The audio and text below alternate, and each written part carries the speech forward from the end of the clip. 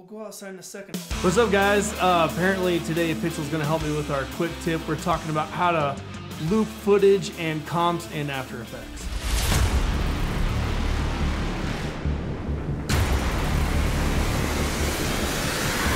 Hey, what's up, guys? Ryan here. So we're just doing a quick tip on different ways to loop footage and comps inside of After Effects. So let's dive right in.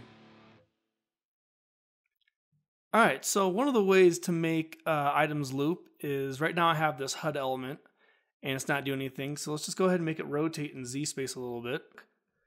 I'm just going to click R, going to click on the Z rotation, and let's go forward maybe, let's say 7 seconds and have this do one rotation. So now we have it doing a full circle. It's going to do 360 degrees and stop at 1 second. So quick expression to make this keep looping is I'm just going to alt click the stopwatch. I'm going to type loop out with a capital O and open and close parentheses.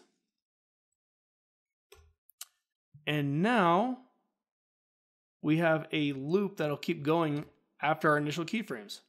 So let's go ahead and look at that real quick.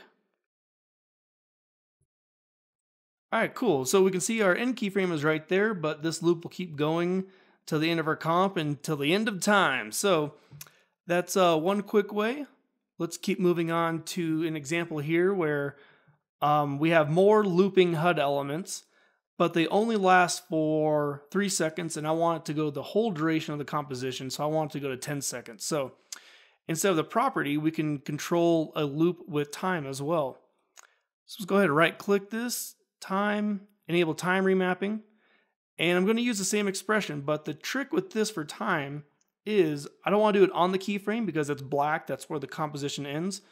We're going to do it one frame before, add a keyframe. I'm going to delete this last one. So now we set the time frame to let the expression know where it should keep looping. So I'll do the same. I'll click the stopwatch.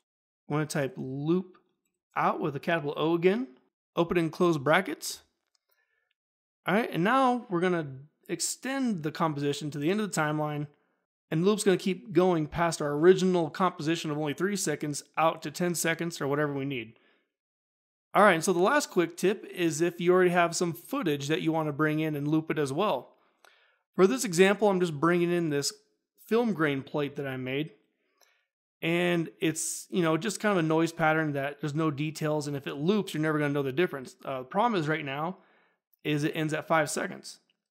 So you can do the same thing for compositions. You can go time, enable time remapping.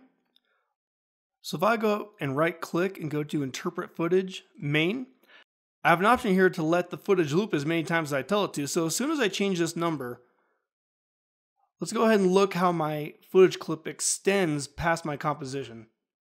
Let's do 100 times. So now I can fill up my composition with all the footage and my loop keeps going. So if I want to use this grain plate, all I got to do is set it to overlay. And now I have a little bit of film grain that loops. I really like using grain plates because not only is it organic, real, live grain footage, but it seems to be a little bit faster in After Effects and doesn't take as long to render as the add noise effect. So there we go, guys. Just a couple of quick tips today on how to loop items in After Effects. I hope that helps. I got another tutorial coming out on Thursday, so check in for that. I think I'm going to do some Cinema 4D stuff. But yeah, have a good one, and we'll talk to you next time.